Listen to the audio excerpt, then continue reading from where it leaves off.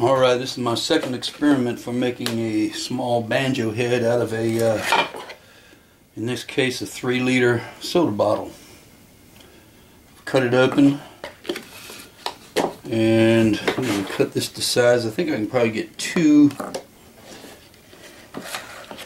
small banjo heads out of the one.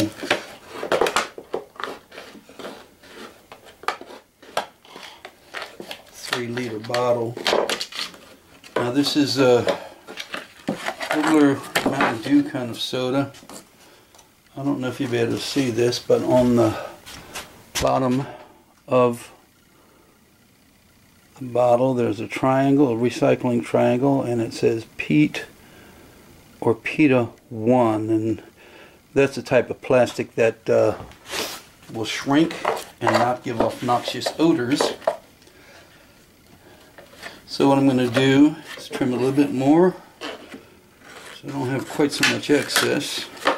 But I want to leave enough that I can pull it down over the salad bowl and get a good grip with the staples. Hopefully I didn't cut too much. Alright, so I'm just going to start on one side. Staple it in place. Some folks, let me get a hammer. Some folks use epoxy to hold it in there. I think epoxy would probably give way under the heat, but I haven't tried epoxy yet, so I'm just going with the same way that I do a calfskin head on a banjo. Pull it as tight as I can and staple it.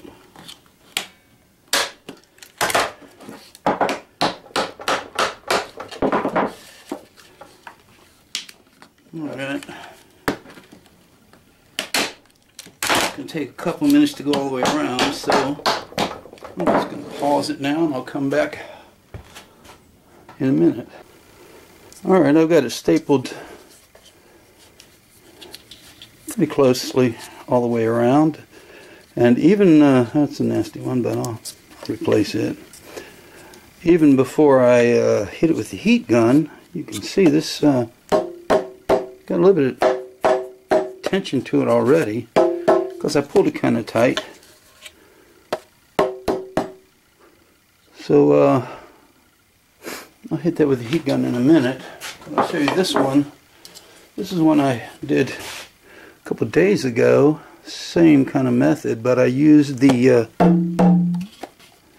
plastic off of a, well, it came from this toy box. They had it in there as packaging, and my grandson's 4th birthday was a couple of days ago, so I salvaged a couple things, including the soda bottle, and decided to do some experiments with it. But hey, I'm probably going to turn that into a little banjo uke, because it turned out alright. So, hold on. Alright, I've got my heat gun out, and this one has 2 settings, a high and a low. And I'm going to use it on the low setting and keep it maybe 4 or 5 inches away from the plastic, and work it around and keep it moving as I go. Let's see what happens.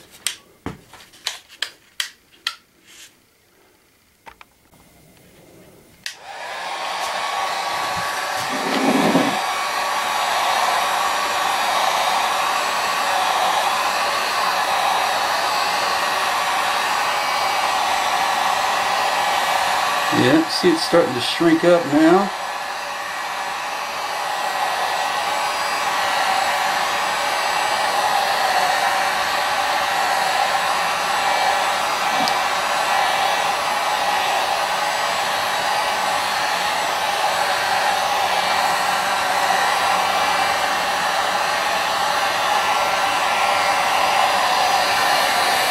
If you can see that, yeah.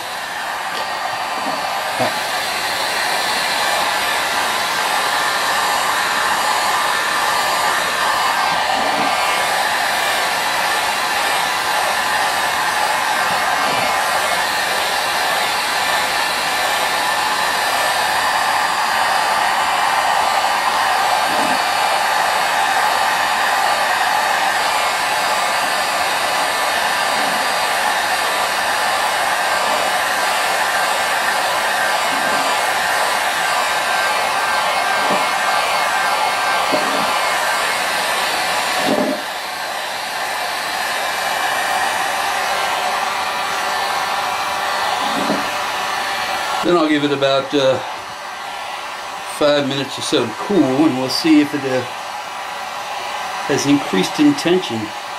Looks like all the wrinkles that were in there are coming out pretty nicely.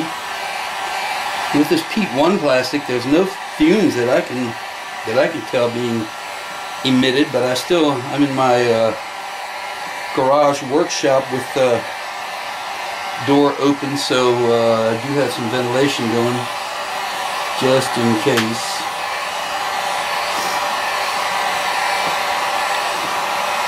Alright, give that about 5 minutes to cool, then I'll come back to you.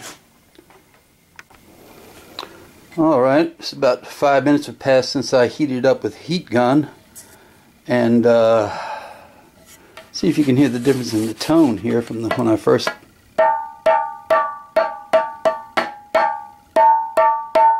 That's pretty tight. It's a lot tighter than when I first put it on. And it'll resonate a lot more if I go in the back of the salad bowl and cut that out, which I usually do in my open back banjos, no matter what I'm making them out of. I've made them out of large salad bowls and gourds.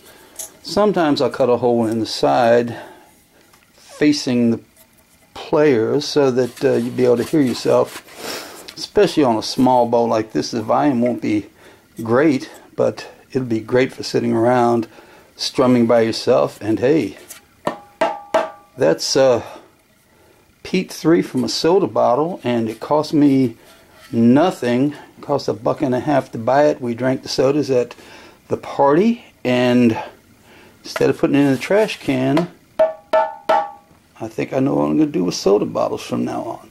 But yet, that's a 3-liter bottle, and you can't do a very large banjo head. However, also at the party,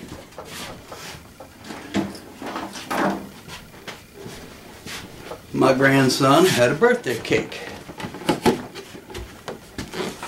So there's the cake container. It came from the local grocery, and sure enough, see if I can find it.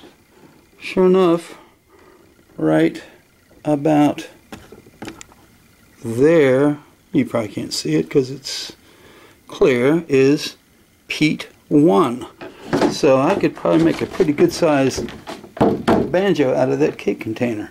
Hey, experiment away, and just make sure you are in a well ventilated area if you're working with a plastic that you're not sure about.